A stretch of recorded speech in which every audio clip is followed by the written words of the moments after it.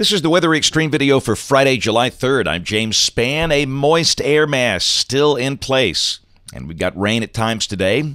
Same thing tomorrow and Sunday, but the weekend, not all wet. Now, let's check it out this morning. Same upper air pattern. A northwest flow aloft here, big trough over the east.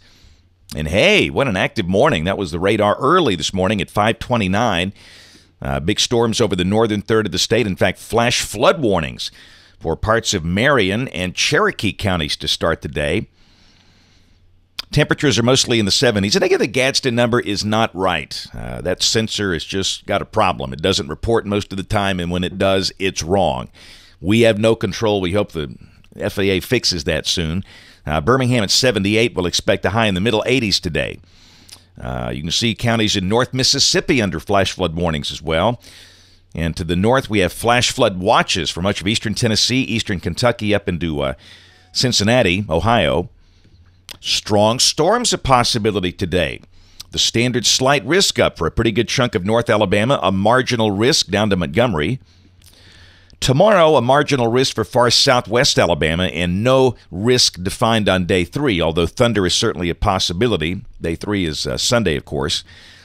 Rain for the next 5 days, valid through Wednesday morning. This is showing 1 to 2 inches over North Alabama, and a lot of folks up there have had that just this morning. Summer rain distribution is not even at all. It's hard to really draw these maps, but clearly the heavier totals over North Alabama, lighter amounts down south, and if you're headed down to the beach, it's going to be fine. You'll see a decent amount of sun with the standard risk of a few passing storms each day, and the tropics, quiet.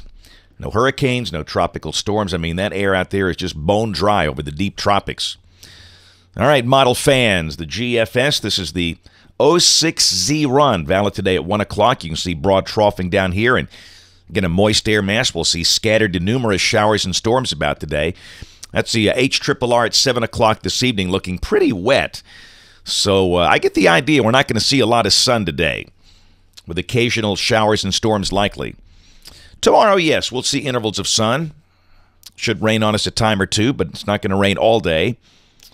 High tomorrow, low to mid-80s.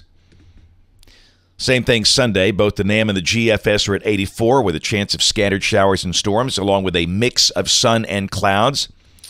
And kind of the same deal next week. There's Monday, Tuesday, and Wednesday. Moist air stays in place, highs mid to upper 80s. The risk of scattered showers and storms. And again, toward the end of next week, this is Thursday, the showers should thin out somewhat as the heights come up. And this is a week from today, Friday, July 10th. You can see a 590 ridge across the southern states, so that looks pretty standard. Partly sunny, hot, muggy, an afternoon storm in a few spots. Here's the end of the forecast. This is Sunday, July 12th. Still got a weakness in through here, a break in the ridge, so again, we'll clearly have some risk of scattered showers and storms. I think these numbers are too high on the maximums coming off the ensembles. It ramps up to 98 on Monday, July 13th. I guess we could do that, but I'd say it's not likely. We'll expect low to mid-90s by then.